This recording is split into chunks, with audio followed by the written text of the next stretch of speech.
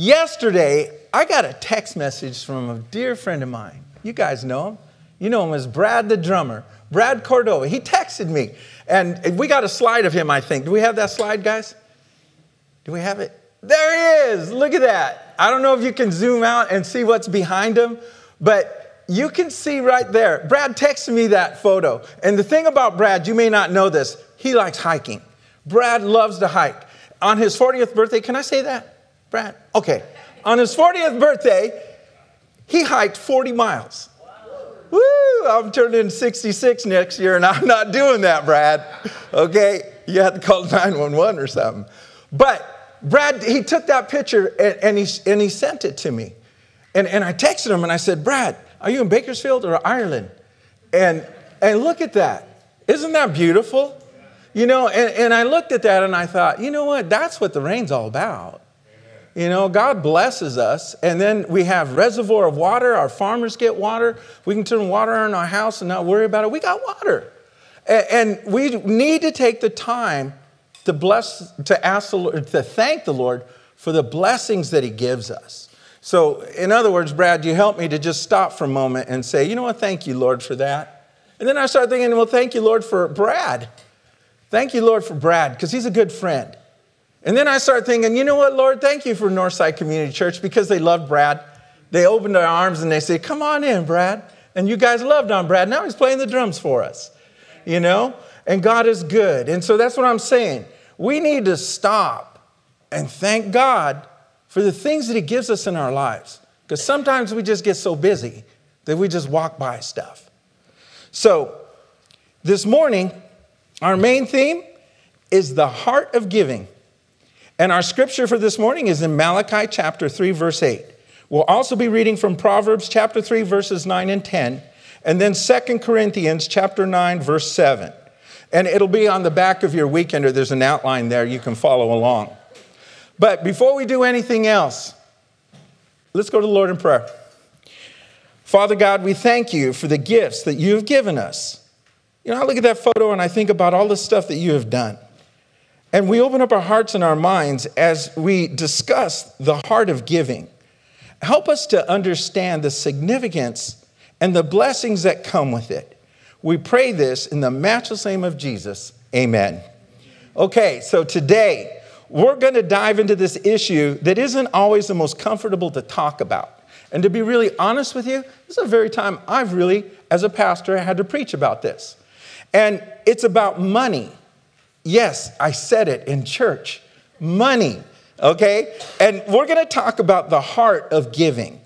And if you're wondering why we're discussing this, it's because, seriously, it's a very important part of our faith and our relationship with God. It is really an important part.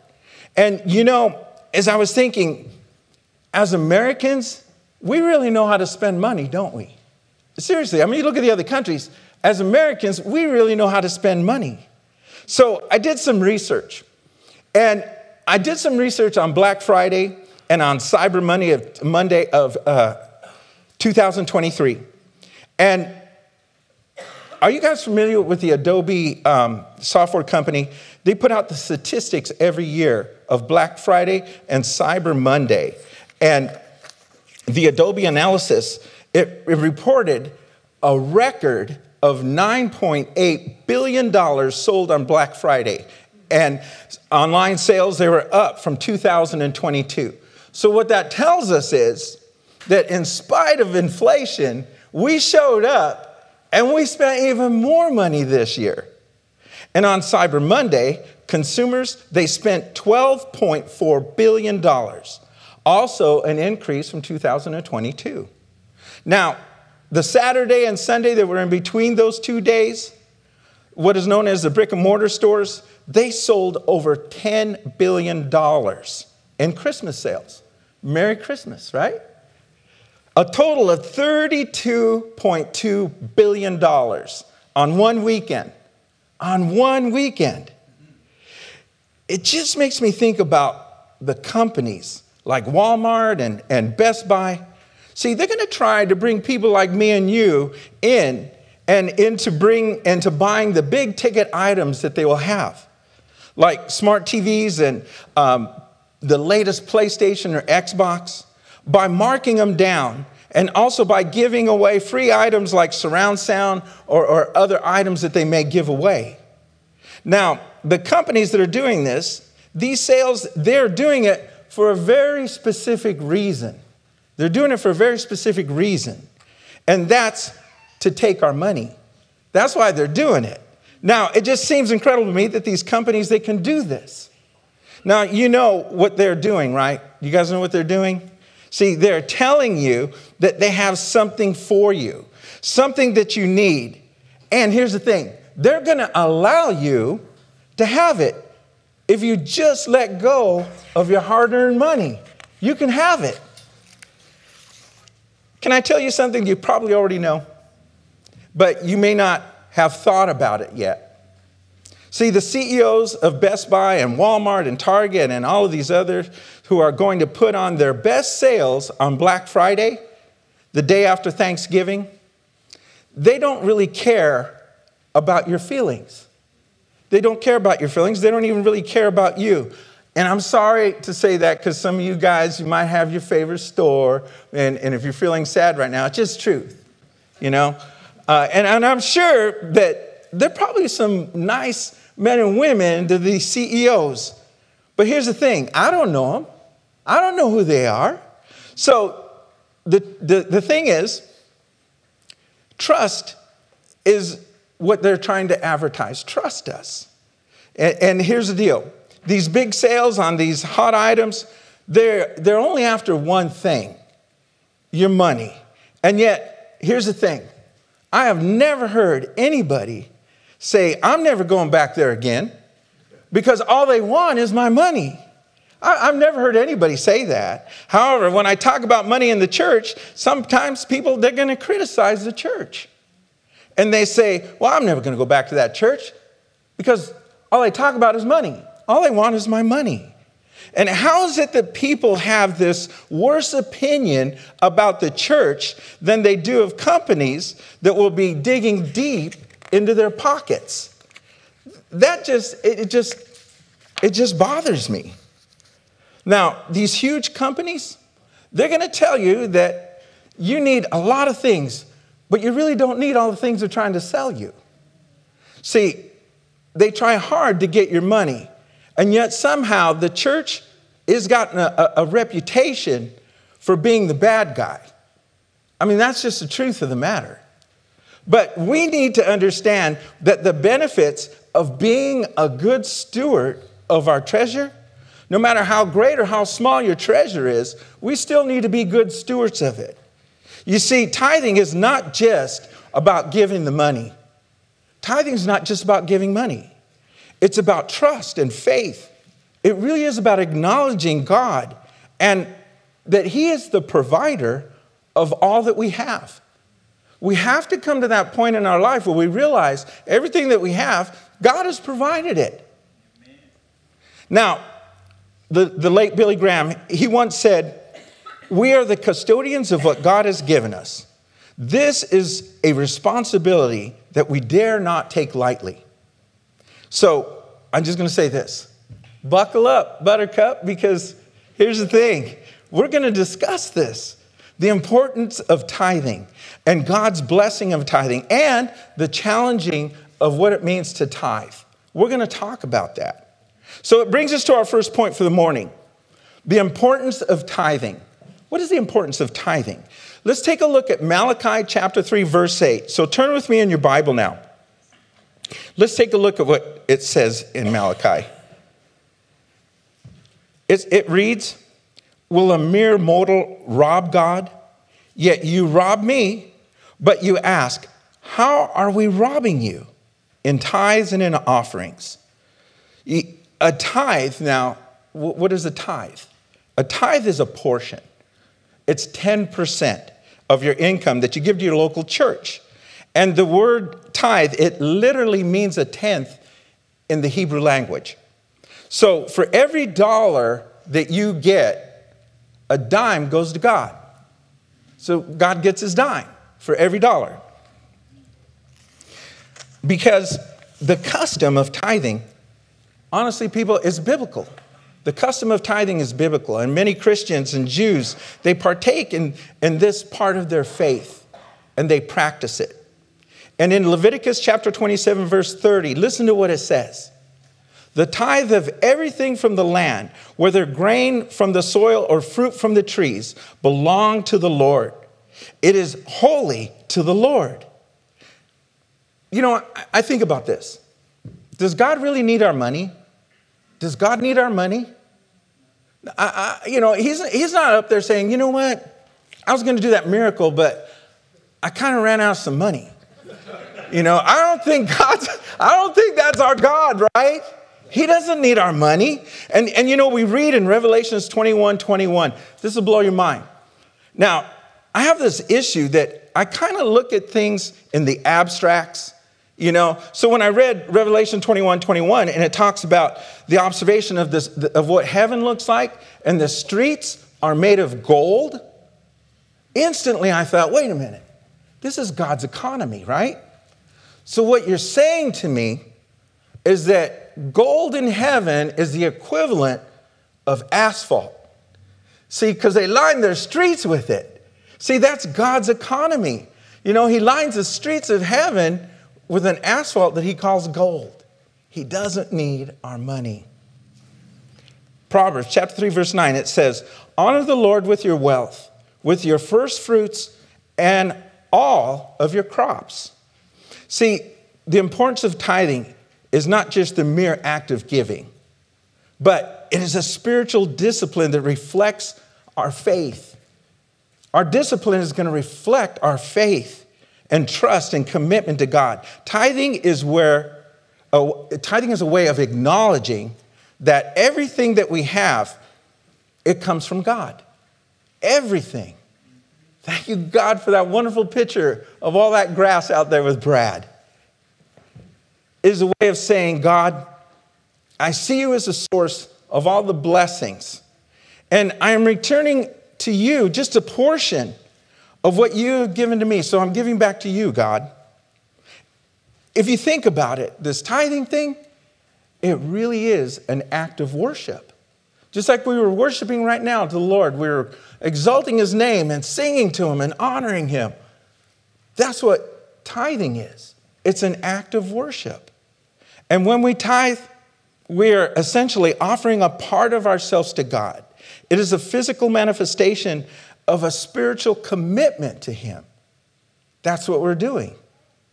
It's a way of saying, God, I'm willing to put you first in my life, God.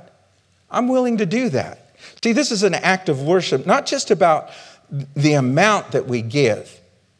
It is about the attitude and the heart in which we give. That's what it's about. See, it's about giving cheerfully and not out of a compulsion or not out of guilt. Tithing, it is participating in God's work on earth. You ever think of that? That's a really cool thought, because tithing is participating in God's work on earth. Now, the funds that you give through tithing, they are used to support the church and all of its ministries. See, this includes supporting the pastoral staff, the maintenance of the church, all of our utilities that have to be paid, and funding the various outreach programs that help us spread the gospel to the surrounding community around us. See, when we tithe, we're not just giving money. We're investing in God's holy kingdom. That's what we're doing. Now, it's demonstrating our trust in God. When we tithe, we are saying, God, I trust you. I trust you absolutely to provide for my needs. You're going to take care of my needs. I trust you, Lord. See, this is a powerful statement of faith, especially in a world where financial security is often the major concern. And tithing is a way of declaring that our trust in God, and we don't just trust in our wealth and all of the possessions that we have acquired. Now, cultivating a generous spirit. Now, I don't think we could do that on our own. I think we really have to come to the Lord to be able to have that. See, the act of giving, it helps us to become less attached to our material possessions. and more focused on the things of God. I know it sounds interesting, but it's the truth. It's just like a muscle. The more you exercise it, the stronger it gets. And it helps us to develop a mindset of abundance rather than scarcity. Let me explain what I mean. When I say a mindset of abundance, that's when God pours out his blessings to us. And he pours it out on our table of blessings, and we say, thank you, Lord. And it's abundant. And here's the thing, we see it. And God continues to pour on our table of blessings, so much so that as we start giving our dime over to God, we start getting more and more, and it's falling off the table, and we're like, here, God, here's some more. And not only do we tithe, but we start giving on top of that because of the blessings, the abundancy, that we have a mindset that that's what God's doing for us. But there is a mindset of scarcity. And the mindset of scarcity is like this. You know, God, I got this new car, and the thing is, I got a big payment. And I'm seriously thinking about going to the Caribbean.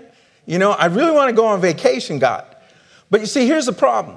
The problem is oftentimes our eyes are bigger than our checkbook. And what happens is we find ourselves in debt. And then we tell God, you know what? I can't even afford to tithe right now. I can't even afford to tithe right now, God. See, that's a mindset of scarcity. I only got what I got and I can't give it anymore, Lord.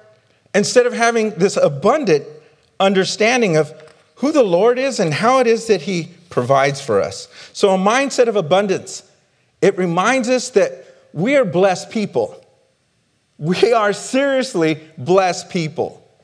And also, it gives us the opportunity to become people who bless other people. People that bless other people. Aligning our priorities with God's priority. That's the ticket. Aligning our priorities with God's priorities. See, when we give our first fruits to God, we are saying that he is top priority in our life. God and God alone. And we are saying that we value his kingdom more than our own comfort and our own desires. That's a hard place to come to, but that's where God wants us to live. This act of prioritizing God, it helps us to live in alignment with his will and his very unique purpose for each and every one of us. We can align ourselves with him and have the fruit of that.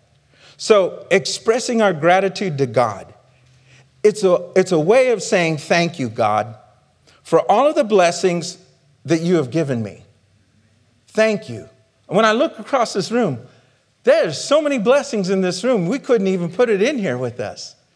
See, this act of gratitude, it helps us to keep a proper perspective of our wealth and our possessions. See, it reminds us that we are stewards of God's resources. And the thing is, we're not the owners of it. God is. Our second point for the morning, God's blessing for tithing. God's blessing for tithing is about a spiritual and emotional blessings that come from obeying God's command to tithe. It's about deepening our relationship with God. See, as your pastor, why am I talking about tithing? Because honestly, I want you to deepen your relationship with God. And then when we tithe, we're showing God that we trust him with our finances. We're showing God that we trust him, that we believe that he will provide for our needs no matter what. He will provide. Now, I get it. We have resources. We have resources like a home, like a car, a 401k. But don't forget that God, he is the source of all of our resources. God is the source of all of our resources. So this act of faith, it strengthens our bond with him. This is how we strengthen our bond with God. And in return, he blesses us with his presence, with his peace, and with his guidance in our life. Tithing gives us the opportunity to participate in God's work. It gives us that opportunity. See, when we give our tithes, we're not just giving money. See, we're contributing to the church's mission to spread the gospel. See, to help those in need and to make a difference within our community that's around us. See, give me a moment here. When you go to a restaurant and you finish your meals, do you run down to the street to a different restaurant and then pay the bill there? No, you don't do that. See, the same is true with the church. See, if you're being fed at a local church, then you need to give your tithe where you're being spiritually fed. And that's how it rolls. So this participation that we have when we give to God, it brings a sense of fulfillment and purpose, knowing that we are part of something that is much bigger than ourselves. Tithing, it brings about material blessings. And we have to be careful about that. See, while it's important it's important to note that we shouldn't just give with the expectation of receiving something. The Bible, it does promise that God, he will bless those who give generously. The Bible tells us that. But in Proverbs chapter 3, verses 9 and 10, listen what it says. It says, honor the Lord with your wealth, with your first fruits of your crops. Then your barns will be filled to overflowing, and your vats will brim over with new wine. See, this is a promise of God's provision and his abundance for those who honor him with their wealth. See, in the words of C.S. Lewis, now I don't know if you're familiar with him, but he's quite a theologian. And C.S. Lewis, he said, I do not believe that one can settle how much they ought to give. I am afraid that the only safe rule is to give more than you can spare. See, he's pretty hardcore about that. But this quote from C.S. Lewis, it encapsulates the essence of tithing. It's not about the amount that you give, but it's about the heart in which you're giving. See, it's about giving generously, sacrificially, and joyfully. Now, here's the thing. Trusting that God will bless you in return. God will bless you in return. But most importantly, this reminds us of the greatest blessing of all. And that is the love and the grace that God gives us every single day, every moment of the day, for all eternity. Our third point for the morning, the challenge of tithing. There's a challenge to it. Tithing can indeed be a challenge. Now, it's a test of our faith and our trust and how it is that we trust for God's provision for us. It's easy to give when we have plenty. When we're cashed up and everything's going good, it's easy to give. But what about when times get tough? What about when we're not sure how we're going to pay the bills or when we're facing a financial crisis? See, that's when tithing becomes a real challenge for us. Now, I told you a couple of weeks ago, I'm a dodo. I'm a dad of daughters only. And so most of my stories are going to be about me and my daughters and my wife. But one day when I was working in my garage, at our house, we had a huge fruitless mulberry tree in our front yard, actually almost on the property line. And all the kids in the neighborhood, seriously, they would all come over and climb that tree. All my daughters would go up there and they'd climb. They'd look like a bunch of monkeys in the tree. But they'd all climb that tree. And the thing is, every time my daughter Kim would climb that tree and they'd be up there playing, I'd get a knock on my door. Ed, Kim's stuck in the tree and she can't get down. I don't know why. My daughter Kim, she could climb a tree like that. But coming down, forget about it. You know? So I can't tell you how many times, honestly, and Carly's laughing because she remembers this, how many times I had to go get my daughter Kim out of the tree. And this one time, it's just me and Kim. I'm working in the garage, and she's playing around, watching me, and all of a sudden she disappears, and I know she's going to the tree. So she climbs the tree, and she's up in the tree, and I'm working away, and all of a sudden I hear, Dad, help, I'm stuck in the tree. Dad, I'm in the tree, help me. So I'm like, you know what, little girl, today's the day you learn to climb down out of the tree. But then I said, no, I got to go help her. So I go over there, and I get over there, and this is the God's truth. I say, Kimmy, I'm not going to climb the tree and come get you. You're going to have to come down. So I coax her halfway down the tree. And she gets on this big branch and she's sitting looking at me. And she says, I'm stuck, Dad. I can't get out. And I put my arms up and it was too short. And I said, you know what, Kimmy? You're just going to have to trust me in this moment. Come on now, girl. I'm your dad. I'm big enough. I'm strong enough. I can catch you. Just lean forward and I got you. And I had to sit there and talk to her and talk to her and talk to her. Finally, she leans forward and I catch her. And I put her on the ground. And that was a real tender moment.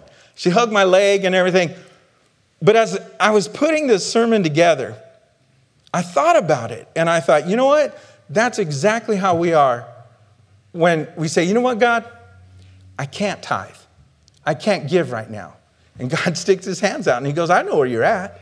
He goes, you're on a limb, right? You're out on a limb financially. He says, but you know what? I got you. I got you. I'm strong enough. I'm bigger than this issue. Just lean forward. I got you. I'm your dad. Let me catch you. This is where God is in our life. And some of you guys might be out on that limb right now. And God is in the mix of all that we have to deal with. And he is faithful. Amen. This is more than a financial aspect, people. It is about our attitude towards it. Are we reluctant givers, or do we give out of obligation? Are we giving cheerfully and willfully, as the Bible instructs us? Listen to what it says in 2 Corinthians 9:7. Each of you should give what you have decided in your heart to give, not reluctantly or under compulsion, for God loves a cheerful giver. That's how he wants us to be able to give. Now, the attitude with which we give is just as important as the act of giving itself. Understanding that it is not a transaction. God is not an ATM. See, we're not giving to God in order to get something in return. That's not why we're giving to God. Yes, the Bible does promise that blessings come to those who tithe, but that's not the primary reason and why it is that we give to God. We tithe out of obedience to God and out of a gratitude that comes from deep within our heart for all that he has given us. Are we trusting God with our finances? Are we trusting God? It's about believing that he will provide for us. It really is. Even when we can't see how he's going to do it. He is our Father, and he's saying, I got you. I got you. It's about letting go of our need to control our own finances and finding God's promises within our life. Prioritizing God in our lives when we tithe. When we do that, what we're saying is that God is more important than our own material possessions. Putting God first.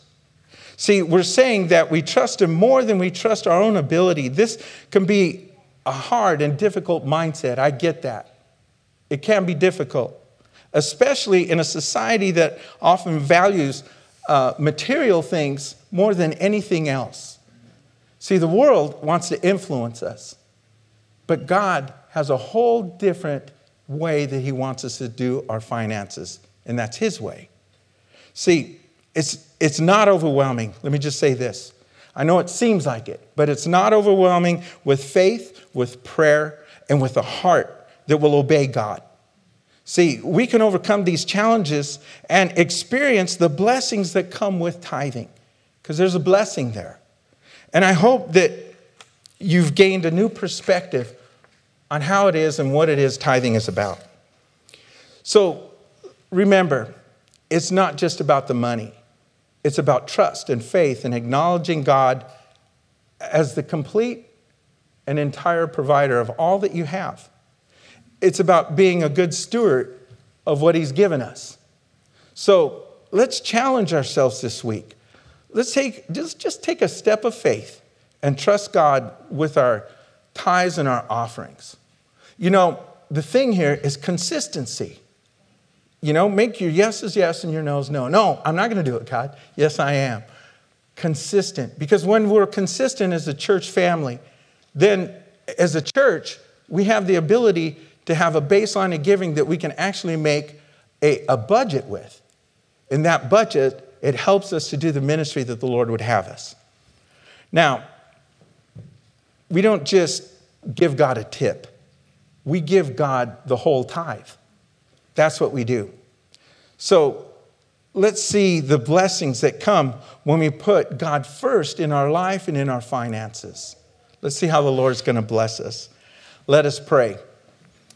Now, I'm going to ask the ushers to come in my closing prayer here because we're going to do an offering.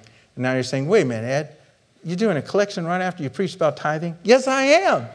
Yes, I am. Because we do have the Lord's Supper coming. So I'm going to ask the ushers to come forward. Let's pray. Dear Lord God, we just want to thank you for today.